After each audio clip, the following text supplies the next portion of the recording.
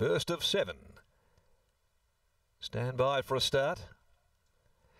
Gates spring open, they're off and racing, and Ready Set Dance actually won the start, but now on the outside, If I Didn't Have a Dime, burned it off very quickly and straight to the lead. Noble Influence is up running third, being followed then by It Sure Is. Getting back on the rails and dropping out at the tail is Blue Lagoon. Along the side they come, they go past the 700, and it's If I Didn't Have a Dime, 3/4 clear from Ready Set Dance, who's popped off the fence, a length and a half away. It Sure Is. It's tracked up in behind them, approaching the home turn, being followed then by Blue Lagoon, and over on its outside is Noble Influence, who got shunted a bit deep. At the top of the home straight, If I Didn't Have a Dime, being nursed by Whiting, a length and a half clear from Ready Set Dance. Over on the inside then came It Sure Is, being followed by Blue Lagoon. Noble Influence down past the 200. If I Didn't Have a Dime, it had broken 2 clear, about to get off the fence. It Sure Is. If I Didn't Have a Dime, It Sure Is got put back in a pocket from Ready Set Dance. Over on the outside, Blue Lagoon, the post is coming. Oh, very, very tight go. Maybe If I Didn't Have a Dime just scrambled in. Ready Set Dance got a real dive in late after lifting, and back on the inside It Sure Is, got shunted back into a pocket. Blue Lagoon was there as well in a busy finish, and dropping out there at the tail is Noble Influence.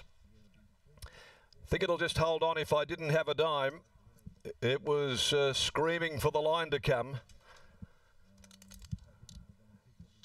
Number 3, If I Didn't Have a Dime, Jason Whiting, burning to the lead.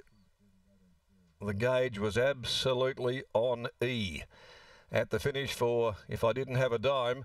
It'll just get the money, and it's a flared nostril between it and Ready Set Dance in a really busy finish. Blue Lagoon and not getting a lot of room inside of those. It Sure Is. Looked as though it was coming off the fence, but got put straight back in there by Lisa Staples on Ready Set Dance. But it'll go the way of 3, If I Didn't Have a Dime, so the favourite gets their second start in its career by Alfred Nobel from My Lady Fair, owned and trained by Lulu Ciani, written by Jason Whiting, and scores here from Ready Set Dance. $26,000 Perth Magic Millions graduate, a safeguard filly out of Steps to Stardom, trained by Paul Jordan, written by Lisa Staples, and on the outside, number 1, Blue Lagoon for Goldfront by Sapidu from Chardonnay, Sue Olive and Taj Dyson. 3, 4, 1, 2 numbers here after the opening event on the card, but a really busy finish. I'm sure the margin will be not much more than a nostril, and close up Blue Lagoon. So a nose, a short neck, and time is to come. Time to come. Okay. We've got plenty of that on our hands here this afternoon, so we'll get that from the judges in the next few moments as we go to race number 2. And here number 7's Outstar Power. Once again a pay 2 only at the 6 to run. Let's take you down now to Brittany and Jay Whiting. Trainer Lulu Ciani would have been absolutely thrilled to see that post come up when it did. Yeah, it certainly would have, Lou.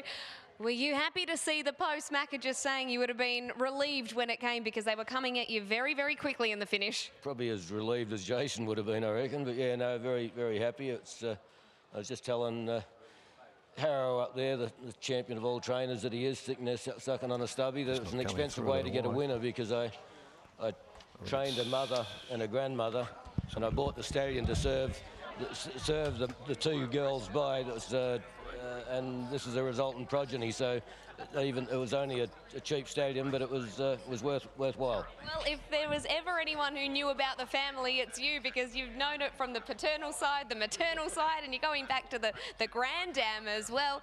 That makes you feel young, doesn't it? Well, you're not wrong. Yeah, no, she's.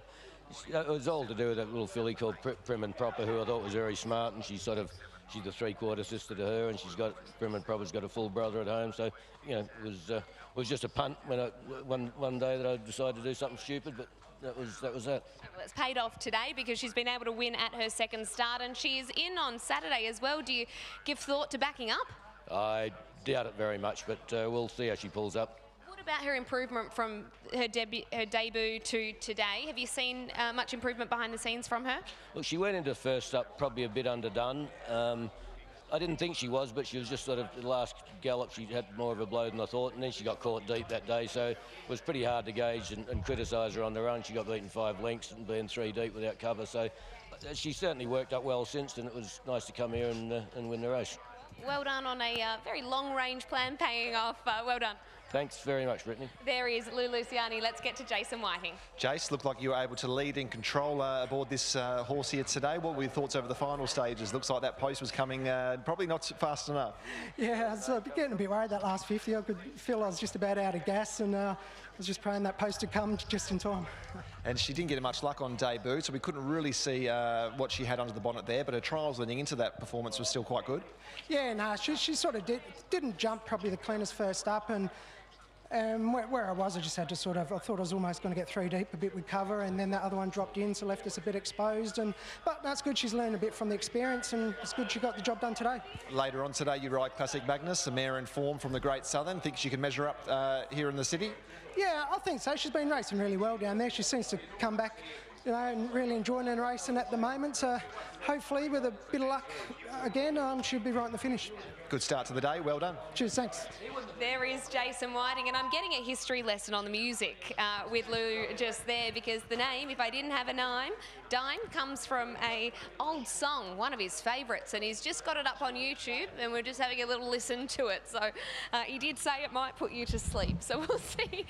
We'll press play Matty, and see how it goes. But just tried to the horse wins here at contact just Media Tech. I think it's something coming out of there. They're not feeding it up here, mate, but I think that's the problem, because I can't even hear it through the Elan box. It's all dialed in.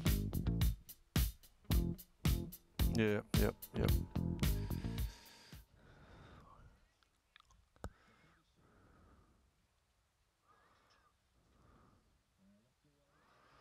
All right. Yeah, mate. Thanks, Steve.